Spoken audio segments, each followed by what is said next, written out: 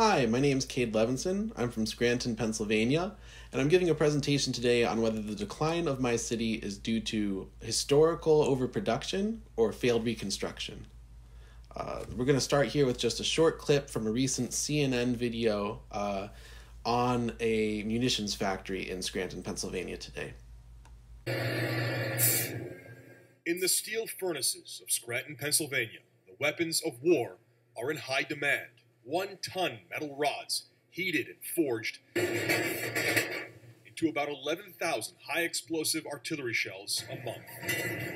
CNN got a rare look inside the Scranton Army ammunition plant, one of only a few in the country that make this crucial round. Here, specially made steel is heated to 2,000 degrees and slowly shaped, step by scorching step, into its final product. Nestled within a mineral-rich valley between the megalopolis hubs of Philadelphia and New York City, one can derive the totality of the characteristic of the Great American Experiment, its existing historical promise, and its current wanton impoverishment in the city of Scranton, Pennsylvania. Scranton epitomizes the tragic cascading arc of today's post-industrial cities. Its central role in literally tying the nation together with its production of T-rail during the American Industrial Revolution, and as the steel and energy powerhouse crucial to Union efforts during the American Civil War, were followed by increasingly precipitous decline, leading to its current state of industry described here in Chris Hedges' 2018 book, America, the Farewell Tour. "We are government, education, and medicine," former Scranton Mayor Christopher Doherty said of the city's principal institutions. "There is really no manufacturing anywhere." Hedges continues, "This is not quite true. Scranton makes munitions. Weapons are one of the last products still produced in America. The Scranton Army Ammunition Plant, SCAP, makes a series of projectiles including 105mm and 155mm shells. SCAP is part of a permanent war economy costing over $1 trillion a year." From another recent article on the Scranton Armaments Plant, "It's not really possible to ramp up production of the 155mm shell and then shut it down again if the war in Ukraine were to end in the next few months. It's also not economically feasible to keep paying for ammunition that no one is using just to keep factories open. Armaments production is a rare industry that, for national security reasons, has to remain at least to a certain extent in the United States. But the overall decline in the American industrial base still has an impact. There are fewer workers with the necessary manufacturing skills than there were when the Scranton plant began operating. Finding enough qualified workers hasn't been an issue in Scranton, where the armaments factory is a long-time presence and many families have worked at the plant for generations. The United States Army plans on increasing the production of the type of munition produced at SCAP by 500%.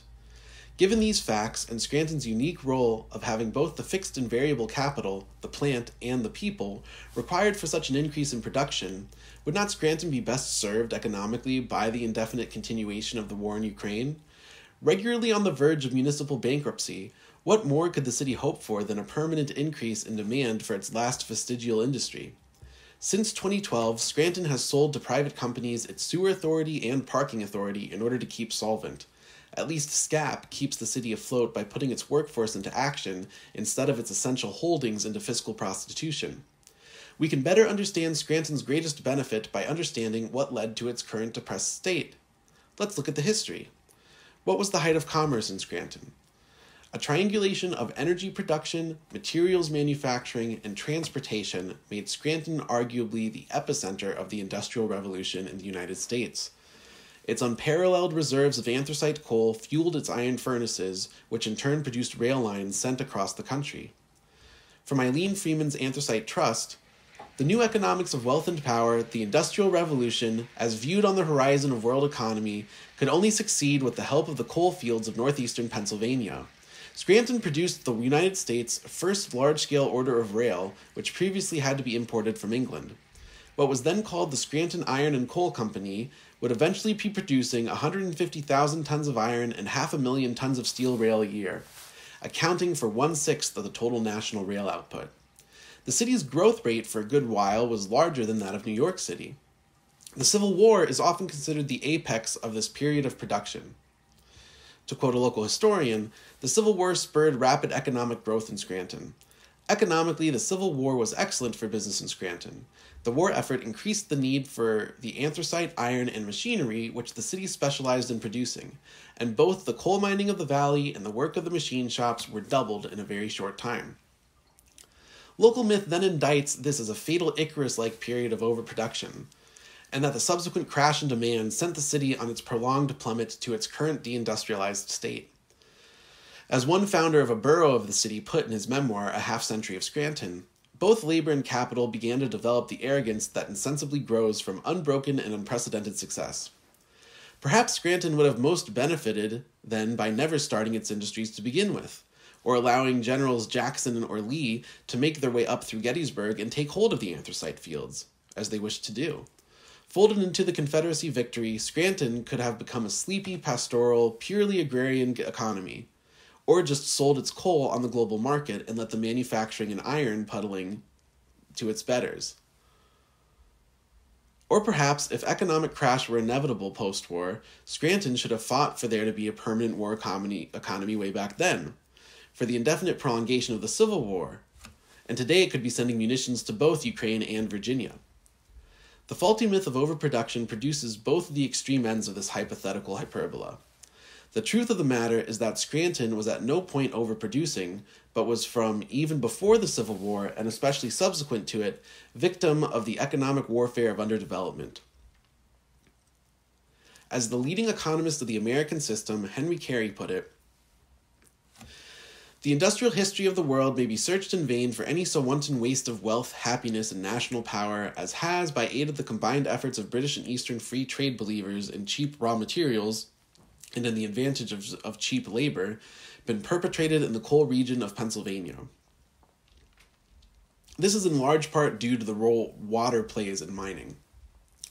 Most of the coal in the coal region of Pennsylvania is under the water line. If you take the Lackawanna coal mine tour, you can hear the water around you as soon as you get below that water line. For a mine to be viable, it needs to continually pump out this water, or the mine will flood and forced to be abandoned. Carey continues, "Mines must be kept free from water whether coal is shipped or not, and pumping is an expensive process. The difference to the operator from maintaining a mine in idleness on one hand or full work at the other is so small as scarcely to be imagined by those not familiar with mining operations. Stoppage to him, therefore, is almost utter ruin. When do stoppages occur? When demand is absent. A contraction in the currency makes money hard to get, lowering domestic commerce generally, and the demand for coal subsequently. Or protections are lifted from the domestic coal industry, and cheap imported coal floods the market. When these stoppages occur," Carey also puts out, "the mine and the furnace, bases of the industrial pyramid, are always the first that are, by reason of absence of demand for their products, compelled to stop. They are, too, always and necessarily last to resume operations." Carey estimated that previous to the Civil War, due to stoppages like these, the PA mining region made back not even 2/3 of the value that had been put in for the development of the region. Immediately following the Civil War, a gang of New England Tory manufacturers and the senators that represented them ensured both the contraction of the currency and the flood of cheap coal would occur. This, and not overproduction, primarily caused Scranton's decline.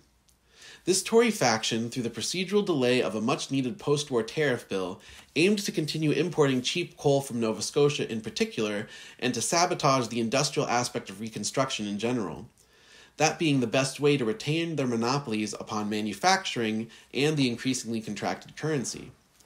Manufacturers in the South would have competed with New England in the development of textiles, and manufacturers in the West would have broken the dependency the West had on New England consumer goods, for which the West traded away most of the gold and precious metals they mined.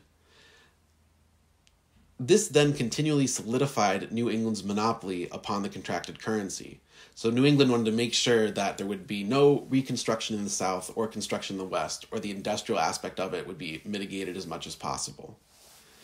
Carey often referred to this policy of prioritizing cheap raw materials and cheap labor over industrial development as the British system of political economy. The New England faction, perhaps tragically obsessed with making good on the name of their region, had taken advantage of Lincoln's assassination in order to enforce this British style of economy upon the recovering nation.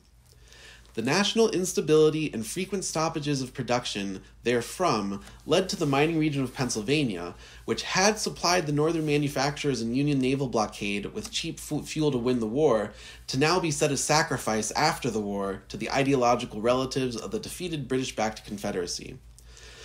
Although the base of the nation's industry, producing its energy and basic materials, in the years following the Civil War, the coal regions of Pennsylvania were perhaps as much a candidate for economic reconstruction or just construction as the South and the West. This is what British policy does for its most productive colonies. On top of this, add the disaster of species resumption and the Morganization and monopolizations of the steel, rail, and energy industries, and you have the effective destruction of the American system of political economy. Track that to the present day, minus the two partial revivals of the American system under FDR and Kennedy, and you have the dream of global Britain, where the United States is but a dumb lummox enforcing British colonial policy by military might, and the only industry to be found is like that of Scap and Scranton. Instead of having increased its manufacturers and output in a win-win collaboration in the economic reconstruction of the South and the construction of the West, Scranton, now in its destitution, uses its last industrial capacities to load the gun aimed at itself and the rest of what's left of civilization, threatening nuclear suicide. What else could be done? What survives a nuclear holocaust? Arguably not much. The biosphere of a planet engulfed in nuclear fallout could not be expected to support much of, if any, of its previous organisms. But regardless of the extent of potential catastrophe to happen, we must recognize that certain irreversible processes have brought us to the stage of development we currently experience. In some perceptible, and many currently imperceptible ways, the universe itself has been fundamentally altered by the irreversible process of reasoned development that no amount of megatonnage or radioactivity can ever fully erase. Let's lower the scale to the more manageable example of the catastrophe of post-industry that Scranton now experiences. An extensive canal and rail system, the height of transportation in its day, flourished throughout the northeastern Pennsylvania and upstate New York regions. Domestic commerce multiplied upon itself like nowhere else. Coal ships to Kingston and Corning and Syracuse and Hamilton fueled steel mills and textile mills. Glass formed in the fires of anthracite, lit in Corning, made Edison's bulbs, which illuminated the nation. Commerce and culture grew as intertwining vines upon this inland trellis. Now little is shared between these areas commercially or culturally. The transportation lines are either mostly historical relics or service some paltry amount of freight at low speeds and under negligent, decrepit conditions. But the characteristic of the development of those rails and canals and the commerce they supported is of an irreversible quality that persists even after a century and a half of economic warfare and can still be acted upon. Applying the right confluence of already emerging breakthroughs in energy, materials, and transportation, the revival of this region from the Hudson to the Lackawanna to Niagara into a highly productive economic corridor becomes a matter of natural order. Fusion research centers scatter this region, from those at Cornell and Lehigh University, as well as that of the Rensselaer Polytechnic Institute. Former Governor Mario Cuomo commissioned a design for a high-speed rail system throughout much of what had been these canal and rail lines, that high-speed rail design having been patented and invented at the Brookhaven lab in New York. Most interestingly, recent efforts at a materials lab at MIT have shown the potential use of coal in both microelectronics, where it takes the place of silicon, and in a more cost-effective production of carbon fiber. Carbon fiber in general is 5 times as strong and 5 times as light as steel and doesn't corrode. How to activate these potentials? Lyndon LaRouche's 2006 Economic Recovery Act called for the formation of a federal corporation to manage the machine tools of the collapsing auto industry and repurpose them toward large-scale infrastructure projects. The same can be done today regarding the machine tools and potential productive output of the defense industries, like those of the plant in Scranton. As a preliminary step, local municipalities can be required to assess their store of machine tools and manufacturing potentials in even abandoned industrial centers. For example, the looms of the former Scranton Lace Company, currently gathering dirt and rust, can trade out their punch cards for modern computers and be formatted to weave the most complex pieces of carbon fiber. One section of the overall misguided 2022 CHIPS Act calls for the construction of a carbon materials research center in the major coal-producing regions of the United States. The one placed nearer to this northeastern Pennsylvania, upstate New York region, should have a focus upon both the microelectronic and carbon fiber potentials of coal as a technology. As the Southwest Asia coordinator of the Schiller Institute, Hussein Haskari, has proposed for the petroleum producing nations of that region, Southwest Asia, that as we transition to a fusion economy, petroleum will be better used as industrial material. The same should be done for these coal-producing regions in the northeastern United States, especially for the production of carbon fiber, which has the best chance of supporting a full-scale mining industry. Finally, the last point of China's recently published position on the political settlement of the Ukraine crisis concerns promoting post-conflict reconstruction. Anthracite coal is the rarest and highest grade of coal. Subsequently, it has unique potentials for industrial use. The anthracite region of northeastern Pennsylvania, where Scranton resides, has the largest reserve of anthracite coal in the world. The second largest reserve is in the Donbass, which stands for Donetsk Coal Basin. China is the largest producer of anthracite in the world. The CHIPS Act is not best suited by being an embarrassing effort at isolated zero-sum catch-up with China's microchip manufacturing, but by being the basis for a technology sharing program which brings the PA upstate New York corridor into the Belt and Road Initiative. Scranton is not best served by shipping munitions to eastern Ukraine, but by sending and receiving scientists and technology between itself, China, and the Donbass in order to design the carbon materials on which the future of the world and beyond will be built. Scranton's most rewarding role is not that of cowboy-hatted Major Kong at the apocalyptic end of the film Dr. Strangelove, joyriding its missile production into the sunset of oblivion, but that of an economic fulcrum for the end of the conflict in Ukraine and playing the crucial role it should have played in the reconstruction of the American South and West, instead now in the reconstruction of not just the Donbass in Ukraine and not just the Scranton upstate region itself, but in the reconstruction globally of a new financial security and development architecture. Thank you.